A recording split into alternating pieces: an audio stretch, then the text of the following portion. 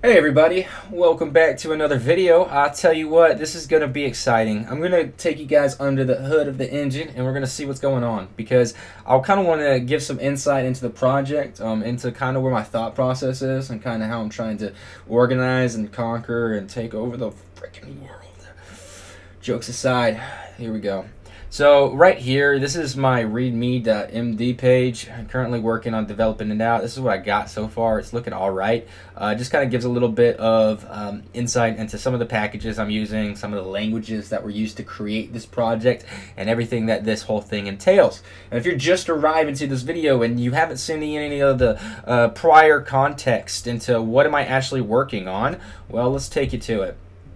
So right here, this is my application. This is the e-commerce side of things. I have a map that focuses on Aransas, and then I have maps that focus on Ukraine. So that's the gist of it. I'm a full stack developer. I focus in Django development and a form of creating React content, where I create these dashboards and these tools that allow interactivity, and it allows context to data and a way to organize, keep track, and to have a place for you to conduct business. Because not having this, you set yourself up for an extreme liability. So what I'm trying to do here is, my goal is, I'd like to articulate how to build this yourself, and I'd like to get other people interested in programming, because programming has changed my life, and I want to use what I have learned to hopefully help change other people's lives for the better. Because looking around, man, life is getting hard, and I think we can all agree on that. So with this digital age that we're walking into, I'm a 1996 baby. It was put in a bracket where there's a few of us who are really damn good with the computer, and lucky enough, I guess the stars lined up, and as insane as I might sound and be half the time, there is a lot of complexity behind the scenes, and I have a pretty good plan of how to execute and make things happen.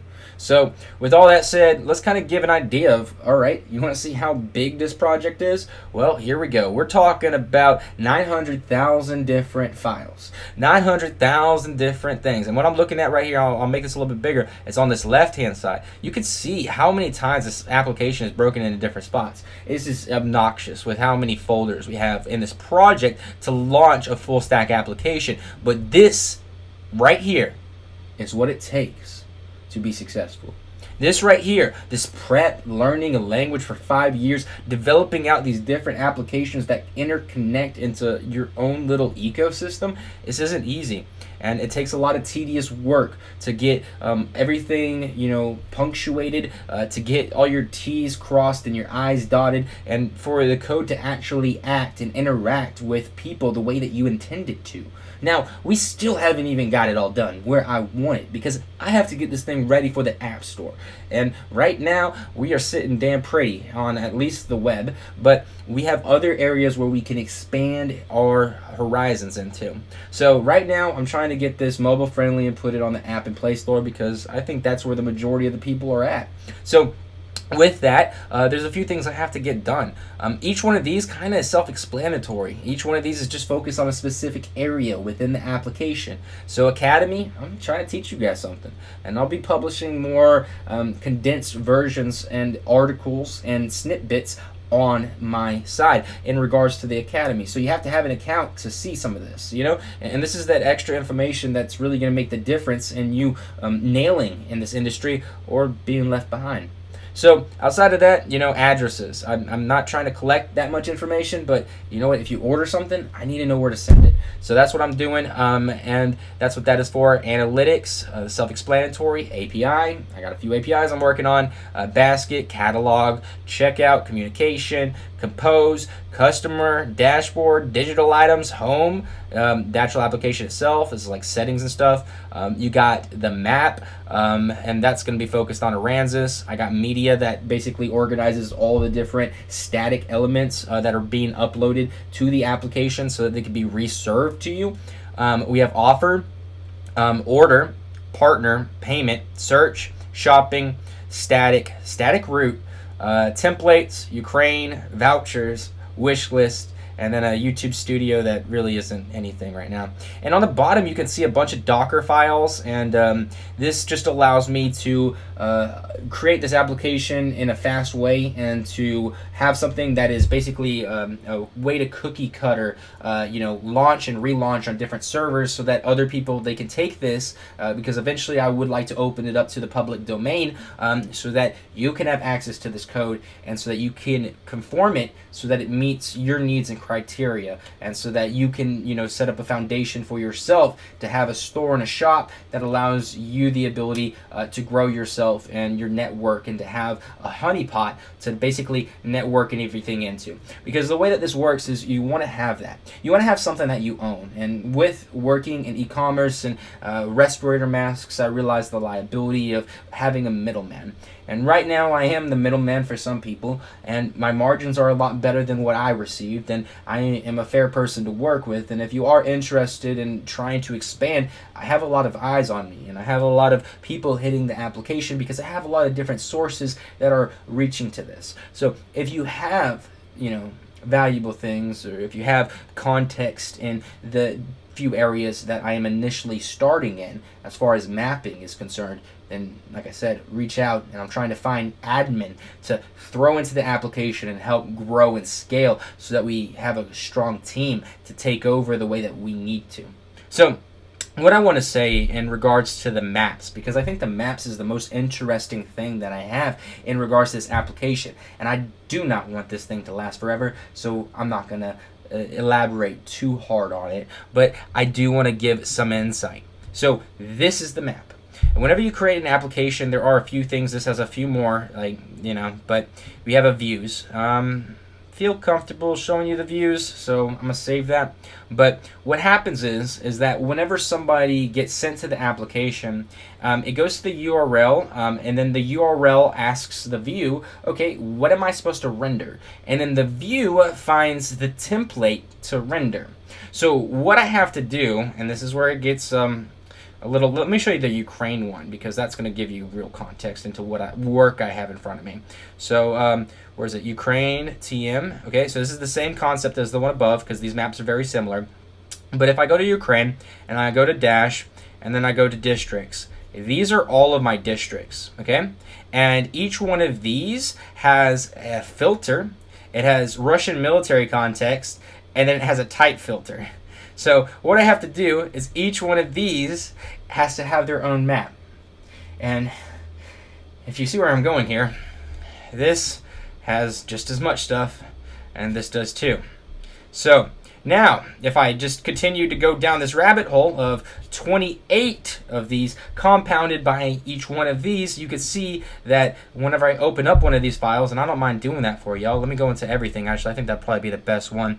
So I'm going to go into everything, okay, to give you guys a little bit of an idea here of what's going on. I'm going to go into everything.everything. So there's two things happening here. I have an HTML side of things, and then I have a Flask application that is being rendered on my Django application, and it's on top of my HTML. Okay? If you're following me. So what's happening is that this right here is the actual map. And what we have here is some imports. We have a request that is being sent to the backend in the database. It takes this request and it basically filters based on, what is the criteria. So if I am searching by a city, I add province, or vice versa. So up here I add province, and I could basically point to which area I am trying to do. But it has to all match with the initial. It's a lot of strings here.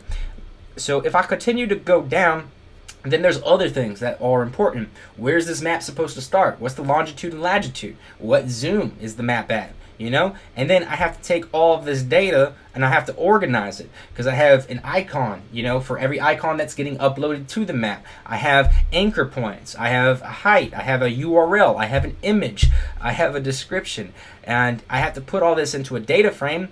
And what I am doing is I am putting it in a layer on top of the Flask application, so that this layer will allow me to show tooltips. So whenever you hover over it, you get context. And then underneath that, you have R equals, you know, what is the rendering of everything. And that just creates into this app. And then wada boom, bada bam, we put that app into a layout.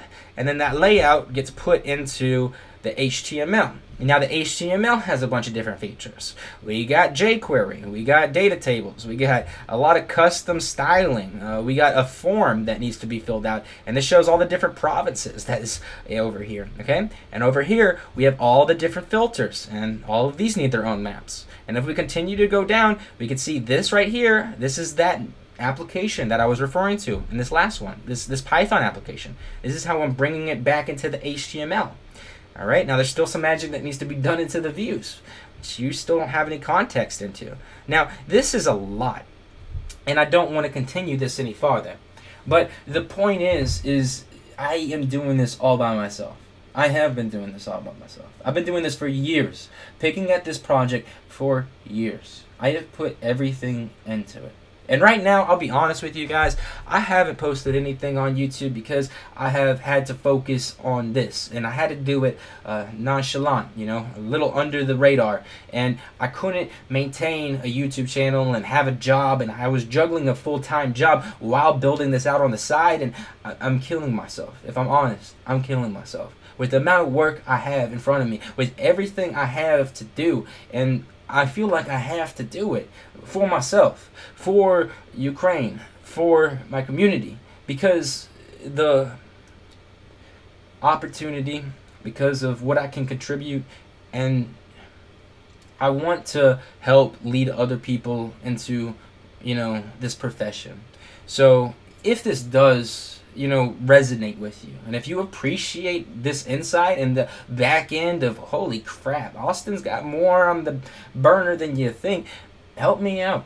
Honestly, I'm just being straight. You know what? Like, subscribe, go in the shop. I haven't posted anything in 2 years on this YouTube channel, all right? And I'm trying to get back in the space, and I'll be honest, it's hard, all right? And right now, I am up on an uphill battle, and I'm the only one walking, all right?